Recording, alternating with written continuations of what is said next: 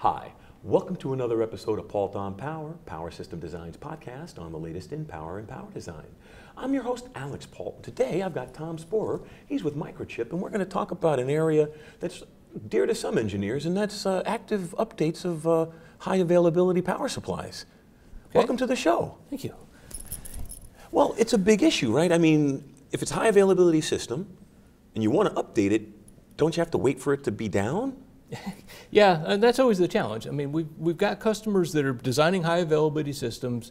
Servers come to mind where the customer wants to perhaps reflash, change the programming, the software in the power supply itself while the server's running, without taking the server offline, without the power supply going out of regulation. Well, but I mean, that strikes me as a very difficult challenge, because if it's running, how can you update the commands that it's using? It's definitely tricky. In a switch mode power supply, there is a small window where you can affect change of the software without affecting the output of the power supply. And so what we've done is developed a product that helps optimize for that eventuality of wanting to change that code while the supply is running. Really? So you're literally timing it and catching those nano dead spaces between cycles to insert the code? Oh yeah, fractions of a microsecond. I mean, you've got lots of time to get the new version of the code loaded to the controller while there's nothing else going on. Not while nothing else going on, but the supply is running out of one of your flash panels. You can upload a new image of code to the other flash panel in the background. No rush on that.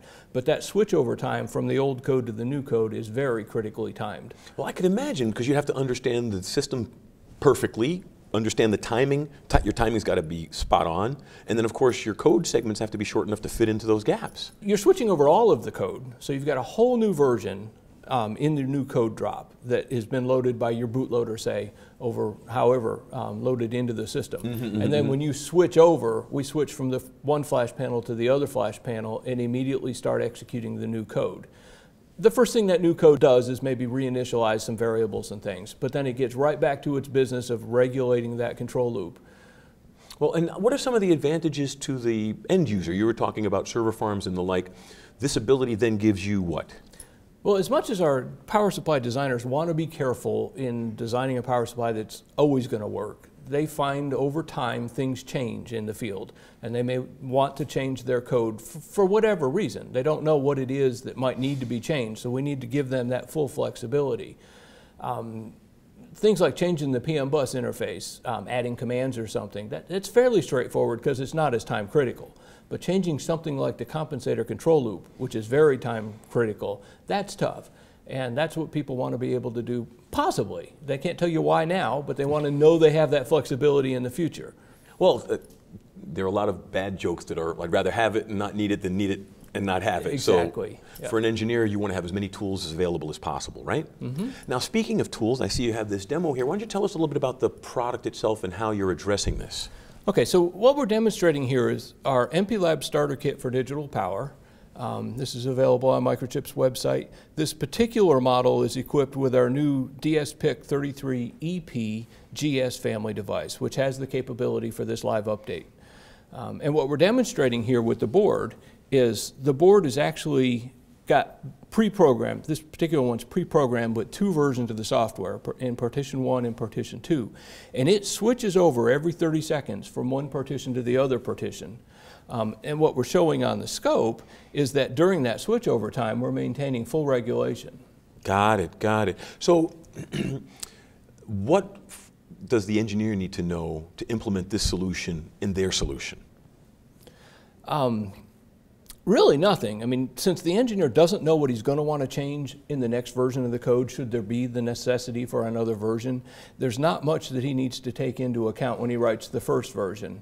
I mean, obviously he needs to be cognizant of the fact that someday he might want to do an update, but he doesn't need to say, well, I can only update this or I can only update that. We can update 100% of that flash image. Very nice. Yeah. So now, obviously this is a kit that's available to the, or will be available to the design community so that they can evaluate this for themselves, right? What other support are you offering right now to help the engineers get on top of this technology?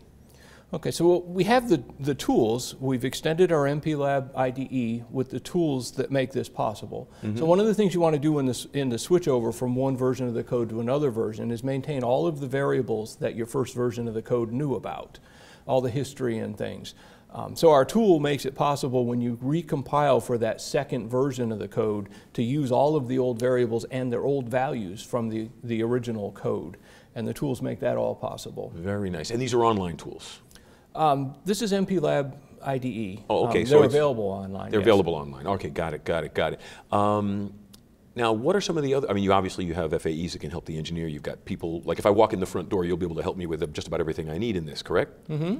Yeah, so when this board goes up on our website with this particular new device on it, we will have the firmware that this board is running available. So the board can be bought from Microchip Direct or from distributors with different code on it, but you can download this particular source code and look at how we did it as a starting point. Got it. This is one way that it can be done. And what's another way? That's the point. It's a starting point. This is, oh, right. This so is then our preferred way of doing it. Customers certainly might find other ways to take advantage of the hardware that's in this device, but this seems like the most straightforward way. Well, that's a very good point, Tom, is that, you know, you show an engineer a solution, they'll figure out some ways to use it in ways you hadn't predicted. Potentially, yep. So, where can they go to get more information on this? So you go to microchip.com/power, and that'll point to this. You'll find this new family up there, and follow through the links. You can get to the code, you can get to this board, things like that. Excellent. Well, Tom, before I end the show, I always give my guests the opportunity to have the last word on my show. It could be a little bit more about the board or about the company or just a tip for our audience, but the floor is yours. Okay. Well, one of the things I want to go into a little more detail is show what we've actually accomplished with this demo. Excellent. So on the left side of this oscilloscope, this is a compensator that's a 2-pole 2-0 compensator. And as you can see, it's not working very well. As the load is varying, we've got about 150 millivolts of swing on the regulated output. At this point in time in the scope, we switch over to a whole new compensator while the power supply is running, and you can see the new compensator is a 3-pole 3-0, which you can't tell from the screen, but what you can tell is a lot better regulator. And so we're showing changing something as fundamental as the compensator code in real time without losing regulation on this supply. Well, and that's the key, isn't it? Mm-hmm. So, very, very powerful tool there. Right. If you can change that, you can change anything. That's an excellent way to look at it. Yep. So thank you so much, Tom, for being on the show. I really appreciate you taking the time, especially at a busy show like APEC. Well, thank you. Thank you. It's great to be here. Oh, the pleasure's mine. And I'd like to take a moment to thank you all out there in the audience for taking the time to watch us. We wouldn't be here without you. Tell your friends. This is Alix Paultre for Paultre on Power. Have a great day.